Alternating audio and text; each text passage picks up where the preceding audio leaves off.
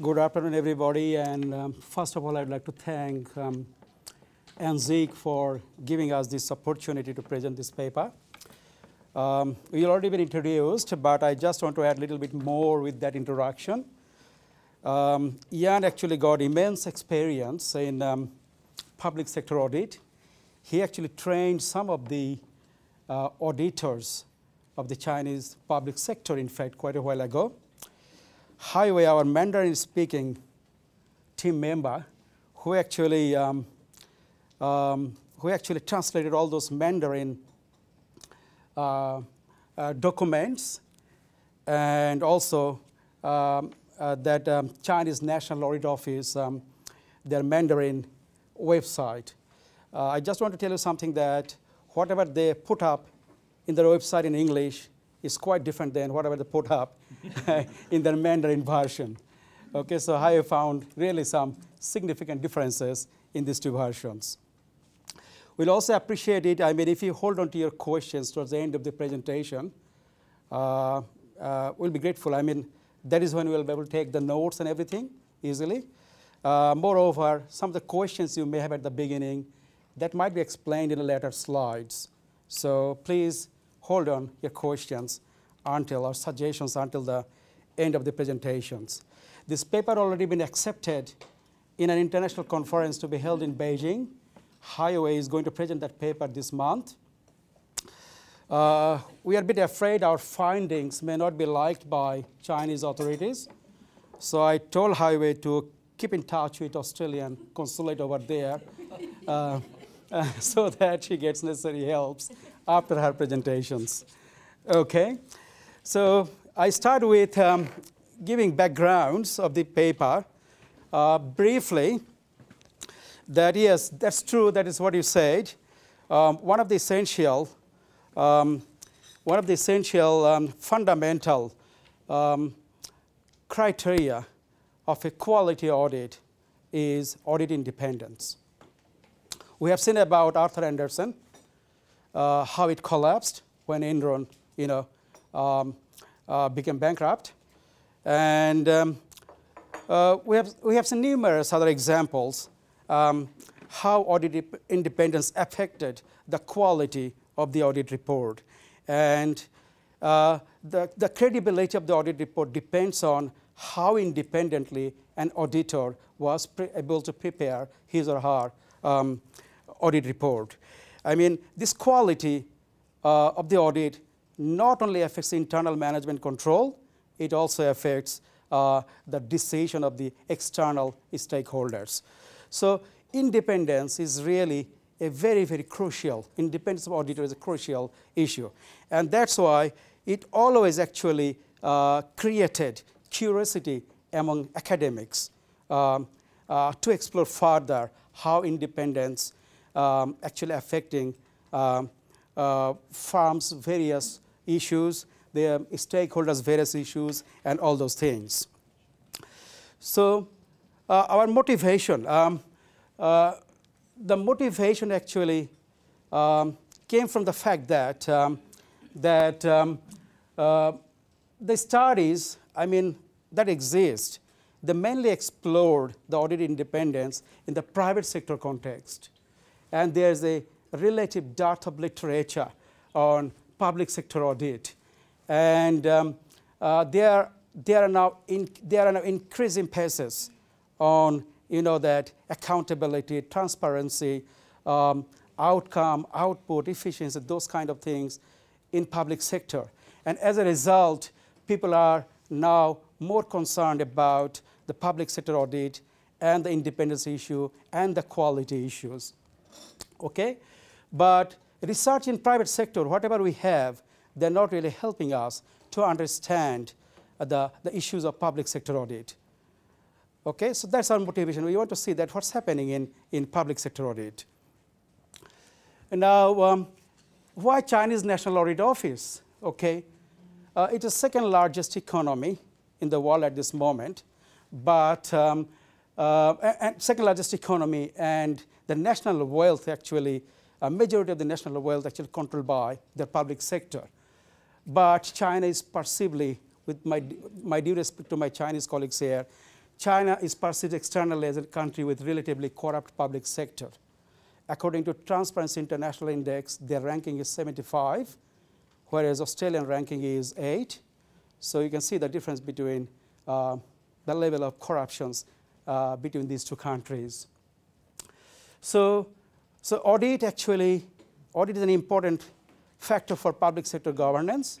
So investigating what's happening in Chinese public sector audit actually will give us its public sector governance issues, which is not only important for China itself, but also the nation otherwise trading with Chinese public sector.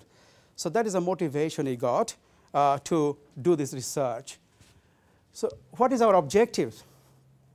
Very simple. We have got two objectives. First, to assess the extent to which the Chinese Auditor-General is independent compared with other Western societies, especially taking Australia as the basis for this comparison.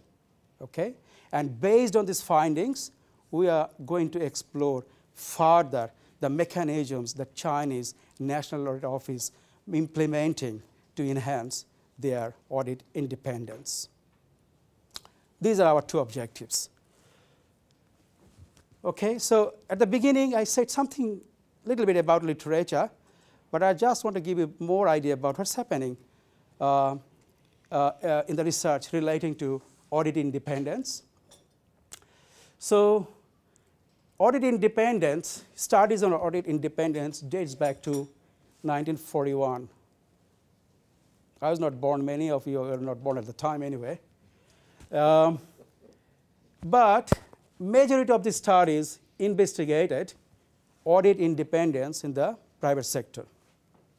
So what we did, we have an intention to publish this paper, and you know that most of the journals nowadays give a word limit, 5,000 to 6,000 words. So we thought that if we bring in extensive literature review in this paper, it will cross something like 8,000 to 10,000 words.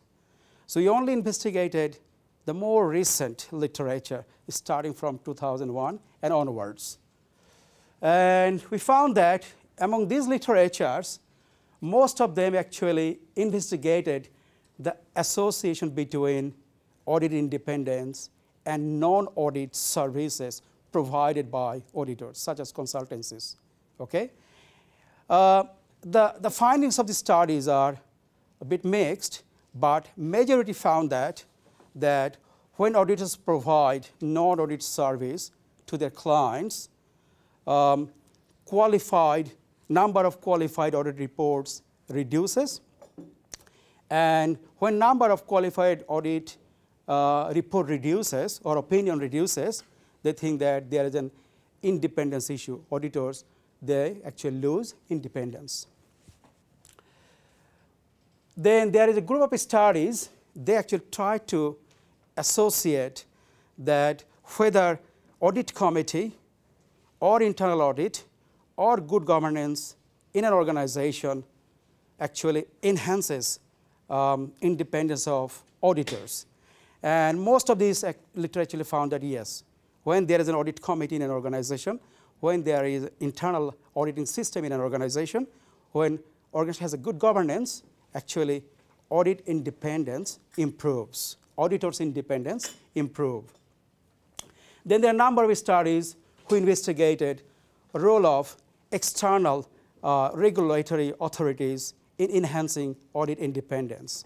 And these studies found that, yeah, if there are external regulatory authorities, they are watching auditors' functions, auditors' relationship with the corporations, audit independence or auditors' independence enhances. And there are some studies, they actually compared audit independence, taking culture as the variable. They actually studied the difference in culture and how audit independence actually differ between and among those cultures. So we see that all these studies are actually in private sector context. And I said that these findings are not actually helping us because, for example, public sector auditors, they don't provide any non-audit services. So those studies are not going to give us any help, that the relation between public sector auditors and their clients. There are also some literature. They studied public sector audits, but we found that they're mainly normative. I mean, they're suggesting how the auditor's independence can be improved, and they stop there, that government can do this, executive government can do this, and these, and auditor independence can be improved. But we wanted to go further. We wanted to actually find out how independent is a public sector auditor. Okay? And so far, no published literature actually investigated audit independence objectively using some numbers. That is what we're trying to do in this paper. What we did, how we analyzed our data, we actually used two analytical frameworks. One is interpersonal exchange theory, an excellent theory to understand the power relationship between two or more parties, proposed by first Emerson in 1962, then Cartwright and Janda 1968, and Goldman and Barlow further modified the theory in 1974. And we also used a framework provided by Coghill in 2004. Coghill actually identified some factors, then he scored those factors, and then he scored independence score for Australian public sector auditors. I just came to know from Ian a few minutes back that Coghill actually was a speaker some time ago in Victorian Parliament, and he's now an academic in Monash. So this paper he actually presented at the ANU. We collected it and thought that, okay, he tried to score public sector auditors' independence with some numbers objectively. Why don't we try the same factors and test Chinese public sector auditors' independence? Excuse me. So interpersonal exchange theory, I mean, I'm just going to say briefly about it. The theory says that the power of party A over party B rests implicitly on B's dependence on A. Okay? I depend for my research grants to Mark Evans. And Mark then actually will try to use his power over me. Okay? So that is what the interpersonal exchange theory, that the power of party A over party B rests implicitly on the dependence on A. Okay? Now, within that dependence, when there is an issue of reward or punishment, suppose A actually also mediate reward and punishment of B, okay, that A is going to give. In that case, B will become more dependent on A. A will try to impose all his or her power to comply so that B can comply with those. Okay? And power is actually understood as the capability of one party to influence the attitude or behaviors of another party. So this theory has got some similarities with institutional theory. Those who you are aware of it, that institutional isomorphism proposed by DiMaggio and Powell. Okay, got some similarities. Now, in brief, this is the interpersonal exchange theory. Now, we can see that how actually we can relate this theory with audit independence.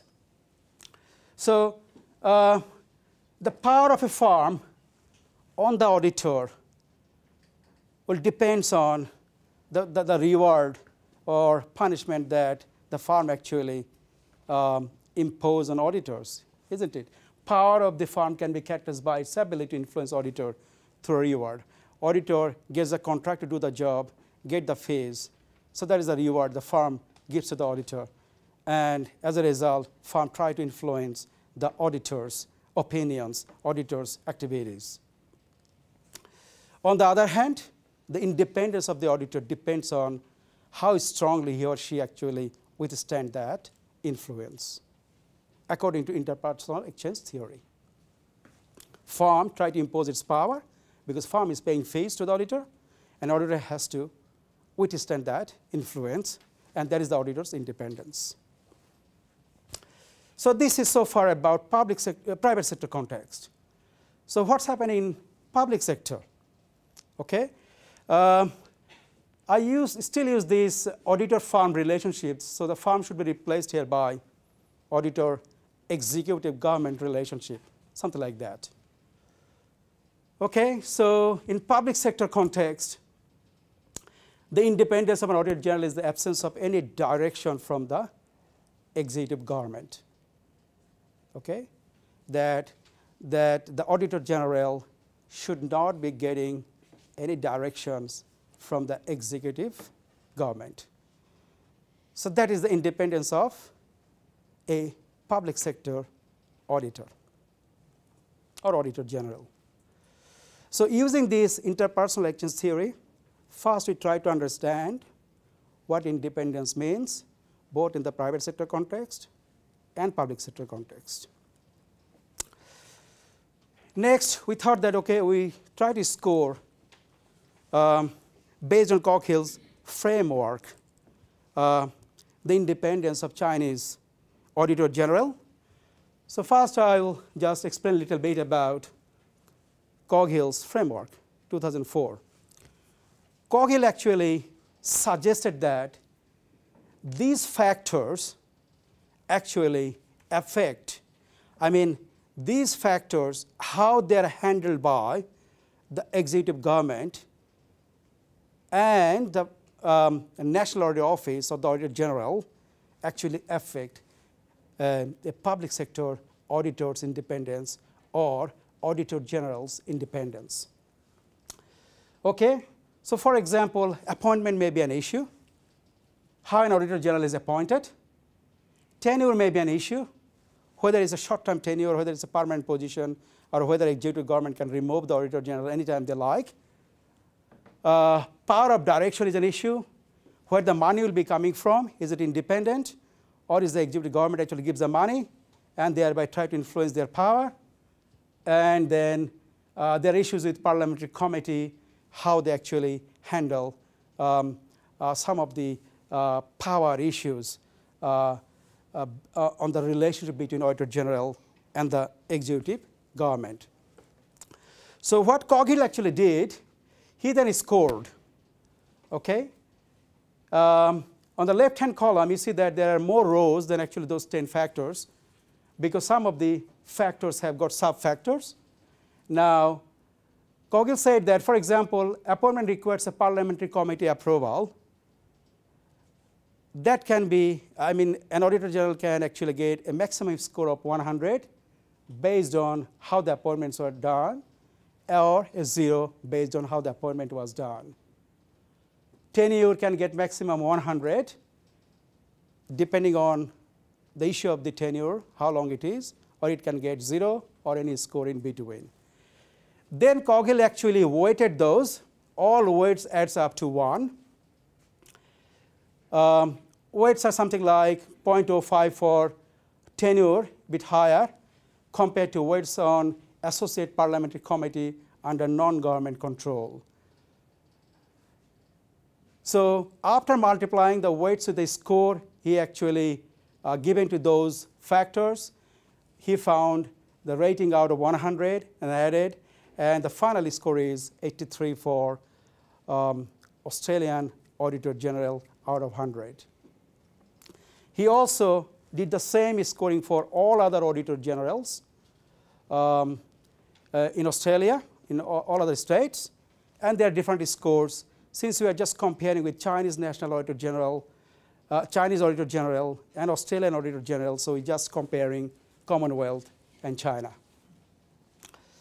Okay, so it looks like comparatively a better score, 83 out of 100, is not bad.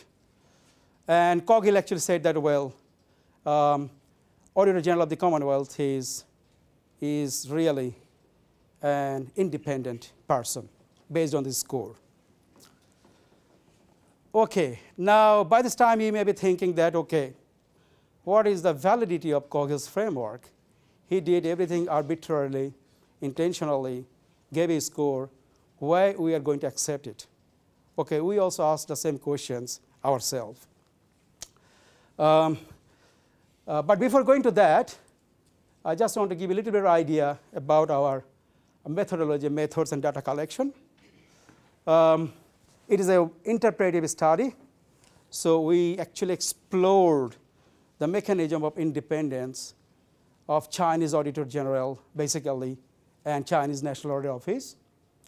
In-depth case study. So the case was actually Chinese National Audit Office. We actually got a lot of help from archival documents. Ian and Haiwei both actually visited China and their National Audit Office, and they collected all those documents written in Mandarin. They had a huge job to, I mean, not Ian, Haiwei has a huge job to translate those and find out. And of course, we conducted a number of interviews with the employees of Chinese National Audit Office.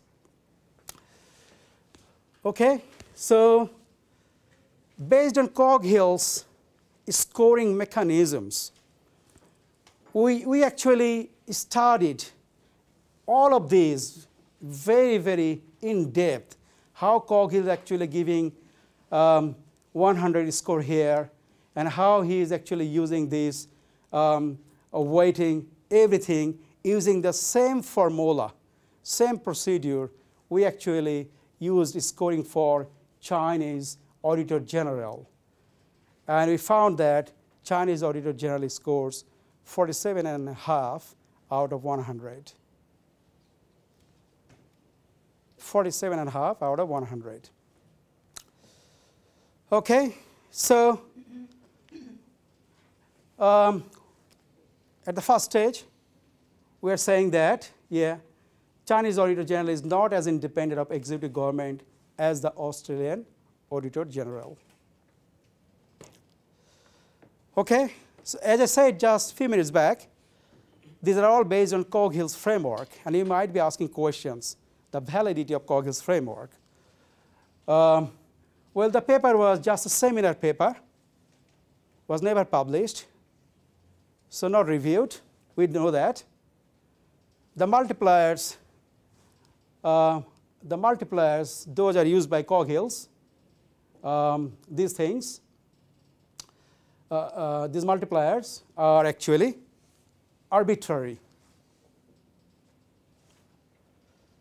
So there may be a validity issue, the score that we got, 47.5 out of 100 or 83 out of 100. But we used it because it's the only objective measure that can be used, that we got, which can be used to measure the independence of an Auditor-General. Okay? So what we did next, we went one step further. We started searching that whether there are any other factors or criteria that we can use to assess the independence of an Auditor-General. Then we found that International Organization of Supreme Audit Institutions, they have got some core principles they suggested. And China is a member of INTOSAI. Australia is also a member of INTOSAI, am I right? Yes.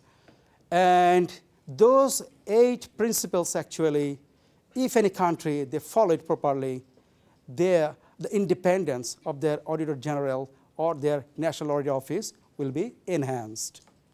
So we thought that why not then we actually compare, study, or investigate the mechanisms of Chinese National Audit Office with those principles and find out how they score, where they stand. Okay? So if Coghill is not accepted, at least that international standard will give us some idea. Okay? So these are the core principles, 8 principles suggested by International Organization of Supreme Audit Institutions. And they claim that if member bodies, they follow these principles, the independence of their Auditor General or their audit office will be enhanced highly. So you see that the difference between Coghill and these principles are that Coghill is actually going directly to identify the independence, okay? And these are saying that the mechanism should be such, okay? The functioning of an audit office should be such which will actually enhance the independence, okay? Kind of a normative type, kind of a subjective type. So what we did, based on these principles, we went back to all those documents again, and then we tried to find out which of these principles actually made by Chinese audit office functioning and mechanisms. Okay, so we found that they made several of the principles, but still they critically fail on the principles or issue of the organizational independence based on the principle of the INTOSAI, principles of the INTOSAI. And when we actually asked them, the CNO readily admitted that, well, they do not actually try to use those principles or employ those or implement those. Okay? So based on Coghill's framework and based on INTOSAI principles, we find that, yes, Chinese Auditor General is not independent as we see the Auditor Generals in Western society. Okay? Well, we haven't stopped there because one of the respondents commented something which actually struck us actually, that what this gentleman is saying. Okay, one of the respondents, of course, admitted that they do not comply with INTOSAI principles or they do not really care about independence. So the gentleman said that although China failed to meet criteria established in INTOSAI's Lima and Mexico Declaration on Audit Independence, the key issue was effectiveness, not independence. Simply they said that we don't care about independence, we just want effectiveness. That is a jargon that we are also using in Australia nowadays. Okay? Effectiveness, outcome, output, efficiency, those kind of things. So that really struck us. Then we again did further investigation to find out how far the claim is acceptable. That, okay, they're not independent, but they're effective. And I asked Haiwei, I have said that in Mandarin there is no comparable word of independence. Is this right? I don't know, in China. There is no comparable word of independence, freedom in Mandarin, right? Okay. All right. So we did further investigation. And actually we're still doing this investigation. This is just draft one, but we did further investigation about their claim. So we went back to all the documents again and wanted to find out, that is the answer to our second question, that wanted to find out the mechanisms of Chinese National Audit Office to enhance the independence. Okay? So we found that in papers, whatever it is, in papers at least, they have constitutional support for a public sector audit system. Constitutional support. Okay? We found that they have a public sector audit law. We found that there is a provision of an Auditor General in the Constitution. We found that they have public sector audit standards even. We found that the relationship between Auditor Generals and state councils, they are explicitly mentioned in various papers. And also relationship between auditors and auditee also prescribed by law. Okay? So we see these kind of things in any Western societies, public sector auditing systems that they exist. All right? We also found some other factors, some other merits, some other features of Chinese public sector audit system is they're really, really bit of unique. One of them is reports are public. Okay? So what the Auditor Generals do after the audit is completed, come into TV or national media, and it starts naming and shaming publicly. The reports are means available publicly. Okay, in Australia it is also available publicly, but indirect way. They are present to the parliament. Once it is presented, then they become public and you can access it. The difference is that, well, I'll not think about accessing those documents to parliament. Rather, I'll be sitting in my drawing room or living room, Auditor-General talking and saying that these people are stealing money, and I'll be happy. That's pretty straight. That is what Chinese Auditor-General is doing now. Pretty much different from Western society. They have a Nanjing Audit University, very special. In any country for the development of accounting or auditing system, you need 3 factors to work harmoniously. One is demand for accounting or audit information, supply of accountants and auditors, and good regulation. Okay? So what's happening in Australia, we are supplying these auditors, again indirectly. We are giving them Bachelor of Commerce in Accounting, then they are studying accounting or working in National Audit Office, and they're becoming public sector auditors. But in China, they are making a special qualified public sector auditor through this Nanjing Audit University. So their supply channel is better than Australia, in my opinion. Amazingly, Chinese Auditor-General is a member of the UN Board of Auditors and a current chair, if I'm not wrong. Okay? So that is also giving them a lot of confidence in changing their cultures in public sector audit independence issues. The 4th point is the most special. It doesn't exist in any Western society. That is economic responsibility audit.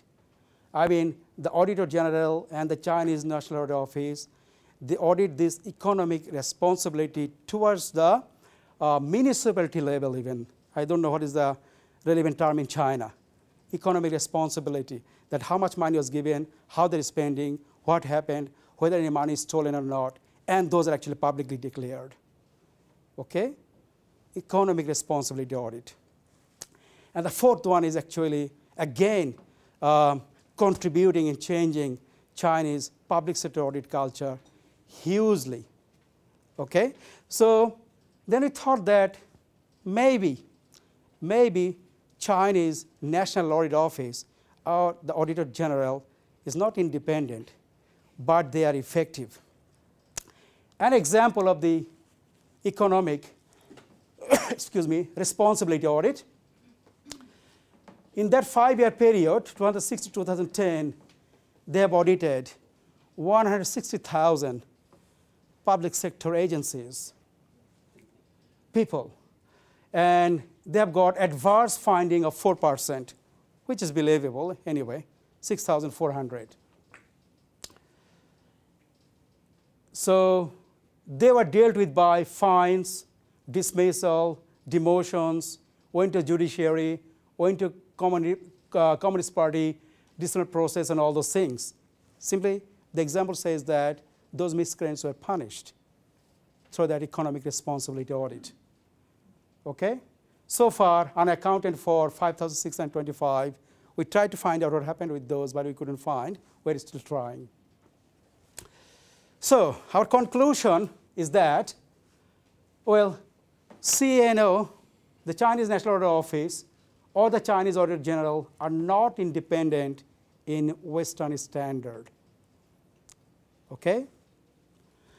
But CNAO doesn't operate in a democracy, but in a unitary government where executive, the legislature, and the judiciary are not separated, but all are under the control of Communist Party. So in such a unitary system, maybe the Western concept of independence may not be applicable. Okay? Simply doesn't make any sense. And we also found that the Chinese National Audit Office has certain powers that Western Auditor-Generals do not possess, such as that economic responsibility audits, which actually really helping them to change their cultures. Finally, so who should be the best? Independent and effective, Auditor-General, independent but not effective, or effective but not independent Auditor-General? We're still searching this question, searching for answer for these questions.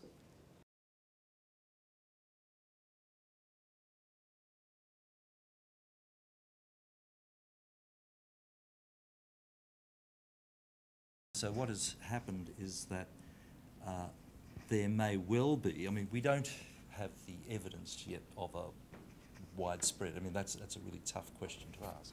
But at least there's a distinct possibility that the way in which these economic responsibility audits have been implemented is indeed having some kind of effect in the, I wouldn't say democratisation, but I would say transparency and accountability within China.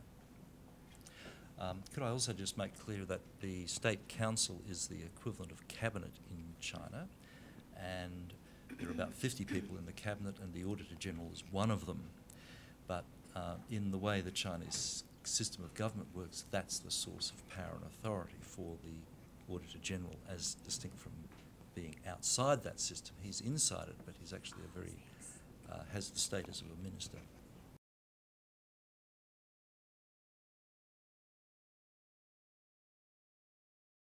Declarations by the International Organisation of Supreme Audit Institutions, which is, INTERSAI, the acronym, and it's a sort of United Nations club of auditors, national auditors general, has developed two declarations, of one in 1977 and one more recently in Mexico in 2007, and we referred to those, were a set of principles which were intended to apply basically across the United Nations, so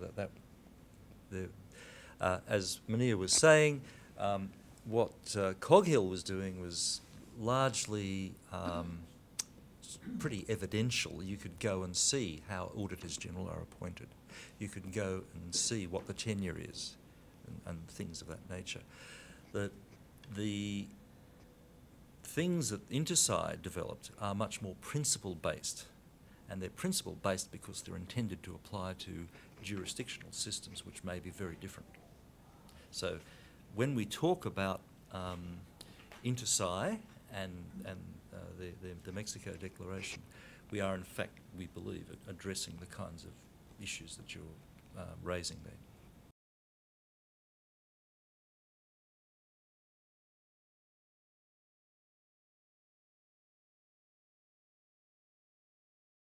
You're right, there are literature, but what I'm saying that not too many actually empirically tested the independence issues. They're mainly normative. There are hundreds of reports maybe prepared in our system in Australia, checked, suggested how we can improve Auditor-General's independence and all those things.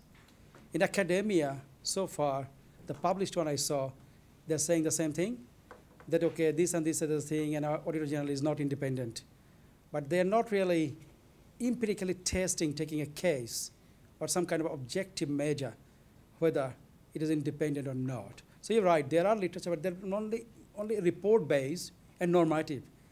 But if anybody, suggests me with some empirical, I really appreciate it, any empirical literature.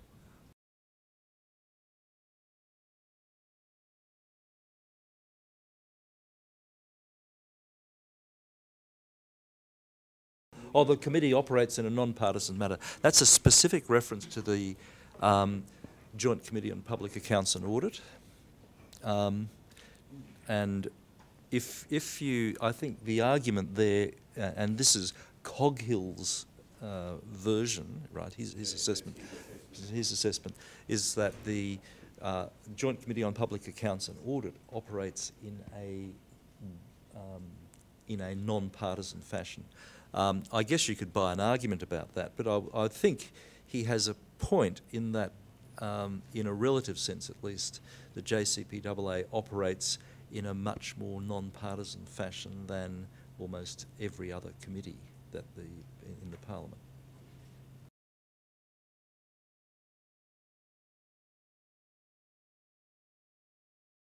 I'll defer to Haiwei on this, but I think the answer is no. It's the numbers there are based on articles in the in-house newspaper of the Chinese National Audit Office. The Chinese National Audit Office has something like 90,000 people. It runs across the national level, provincial level, and the two lower levels of government, plus the special economic zones of various kinds that operate within the Chinese system. And they have this internal newspaper, and that we have access to that, and basically that comes from that, those numbers come from that article. My recollection is that that article doesn't provide a lot of further detail of the kind that you're asking about. And we haven't chased up as to that particular issue.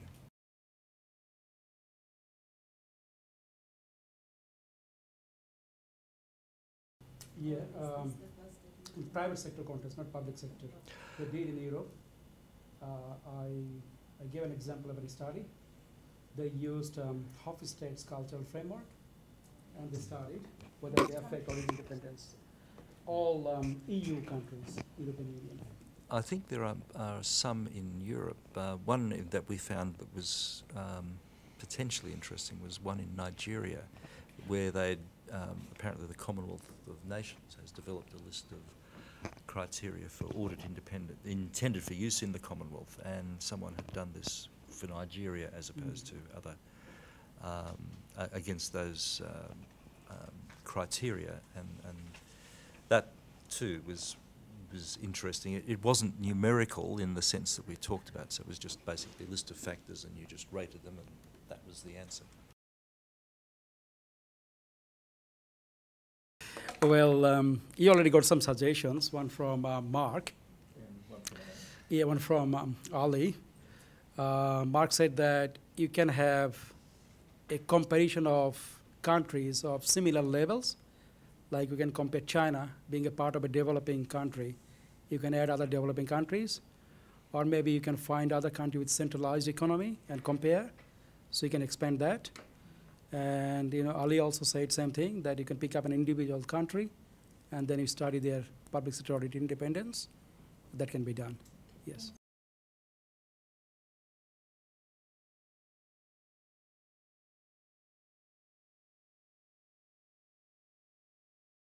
The short answer is yes, this is well recognised in the audit literature, as in private sector as well as public sector audit.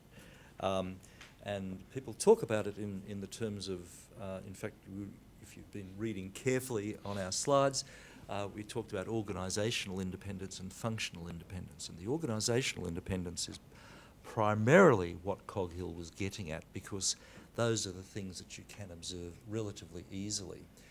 Going in and saying, now, how easy is it to bribe you, auditor, is actually not an easy question to get an answer to, or how, on this interpersonal exchange theory, are you dependent?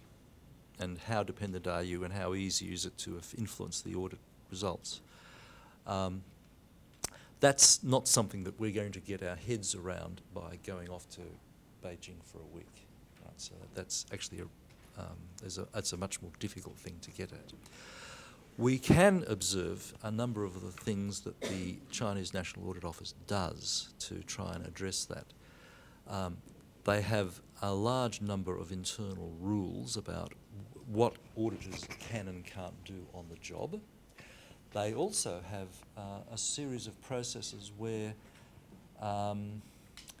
if they believe that there is a risk to the independence of the audit in the functional sense, what they will do is bring in auditors from another part of the country, and they actually describe that to us. So that they'll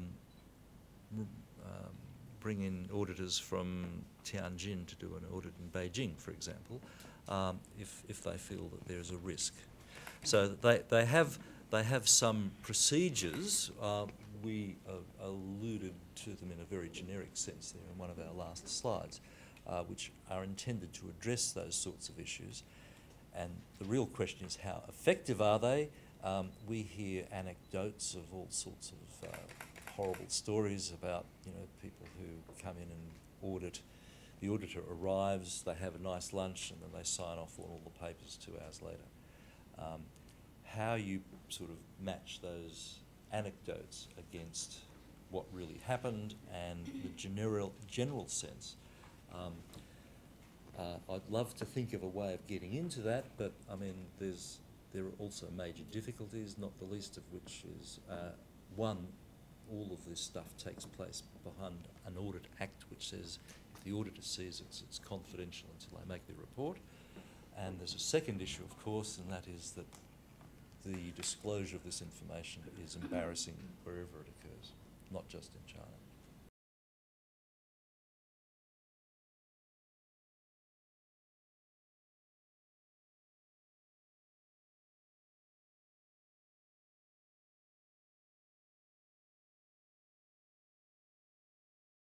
We haven't looked at that. It's a major task to understand how the Chinese governmental system operates. I guess I have a sort of gut feeling, if you like, that if we are interested in enabling people in the Chinese system to improve the transparency and accountability of what happens, and so that there are fewer secret deals going on, the Chinese National Audit Office is one of the best things we've got going for us. Now, it's not going to win every battle, if you like, and yes, there may. Well, I guess the fact that there is a growth of these organisations suggests to me, as just an initial reaction, that is maybe the evidence that the Chinese National Audit Office actually is doing something right.